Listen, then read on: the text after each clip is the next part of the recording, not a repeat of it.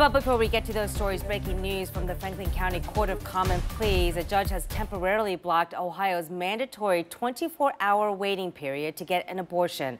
That injunction coming in less than an hour ago. And right now, Ohio law requires patients to wait 24 hours and visit at least 2 abortion providers before undergoing the procedure.